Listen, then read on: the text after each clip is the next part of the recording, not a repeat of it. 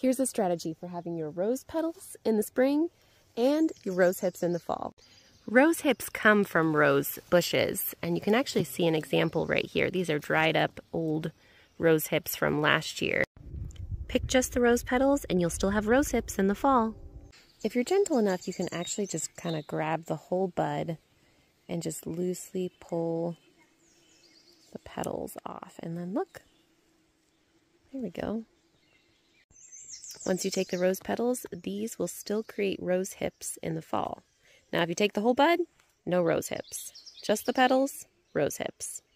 I'm Apothecary Mary, and there are recipes and remedies right outside your door.